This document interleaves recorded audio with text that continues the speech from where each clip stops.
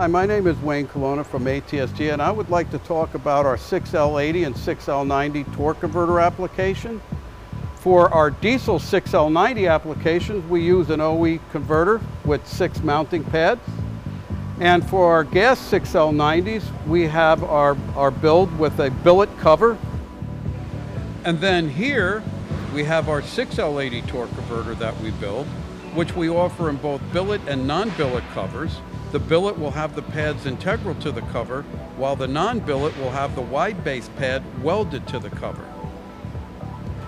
And over here is Schaeffler's converter that we use to supplement our 6L80 transmissions builds. This is for 5.3 liter only SUVs and pickup trucks.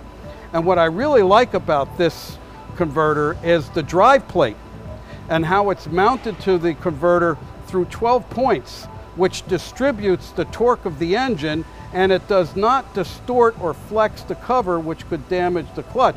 So it's a really nice converter. Again, it's for 5.3 liters only. It looks a lot like the 4.3 liter application, but the 4.3 liter has a bolt pattern that has to match up with the flex plate, whereas this bolt pattern would match up with any 6L80 application.